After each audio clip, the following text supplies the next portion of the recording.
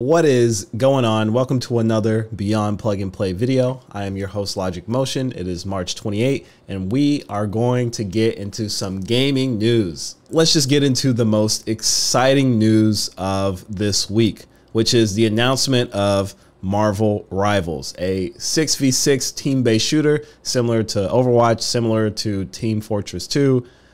It looks really good and it looks fun. Just being able to play a game like this with your favorite Marvel characters is really cool. They got Iron Man, they got the Hulk, they got Neymar, they have a bunch of other characters, Black Panther, Spider-Man, Doctor Strange. It looks really fun. There's supposed to be a closed alpha April 12th, and there's supposed to be an open beta in May. I'll post a link down below. There's a registration form for the closed beta, and I think it's only going to be on PC at the moment, but I'm really excited for it. It looks fun. It's cool. It has a lot of personality into it. We've all grown up with the Marvel series, or most of us at least. So I'm excited for it. It looks good. I want to play it, and I'm going to sign up for the beta. And I think we need more games to just compete with Overwatch. Overwatch has been on a slow decline, not even slow, a fast decline for over the last 4 to 5 years. They're not doing what fans want. Maybe this game will. So, you know, healthy competition is always good. Maybe they'll see that, oh my God, this game is stealing all our players. Maybe we should do what our community wants. It could be something like that, because I know they had just released a thing saying, we're probably not going to do PvE in Overwatch. Well, maybe this game comes out, all their players leave for this game, and then they were like, well, actually, we're going to add it in, you know? So I hope something like that happens. I hope this game breeds better competition. Healthy competition is always good, and I hope it's able to provide that. I also hope I get invited to the closed alpha. If not, we'll be there for the open beta in May. But this game looks really good, and I can't wait to play it. Okay, so let's get on to our next story. We have the Apex Legends Game Series Regional Finals.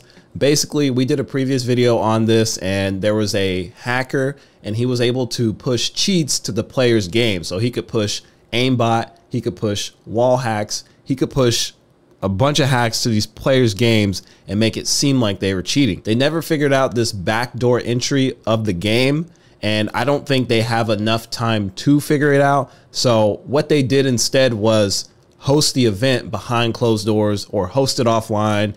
Don't stream it. That way the hacker didn't know. That way the public didn't know, and they could still get the final results, see who's going to compete in LA. And I think this is perfectly fine, just because we don't know how long it would have taken for Respawn or EA or whoever, Easy Anti-Cheat, to find a fix for the issue, because out of those three, they have to figure out what's going on. Why is a hacker able to push cheats to another player's game, right? So instead of waiting the 3 to 6 months to play out the finals, they host it behind closed doors, post the results, figure out what's going on later, and you don't have to postpone the event. Just because I feel like it's not really fair to the players. Like, imagine you tried to compete, boom, this hacker does this, you can't compete, you have to wait 6 to 8 months for a fix, or who knows how long it's going to take, right, for them to find this backdoor entry of what that hacker did. You know, just host the event in private, post the results, and go on from there, just because I feel like it's not fair to the players. And since the players did go through with this, I'm sure it's something that they didn't mind doing. So apparently images have leaked of an all-digital Xbox Series X online. I don't know how you guys feel about the Xbox, but I've always thought aesthetically it's been really good. The Xbox Series S, Xbox Series X, both of them, I've always thought they looked good. So it's kind of cool that now we've had a black Series X, but now we're getting a white Series X. So that's cool. It sucks that it's digital only, just because I feel like that's just bad for us in general, just because if everything's digital, it's just bad. But gaming and just, you know, streaming videos, everything is moving towards that.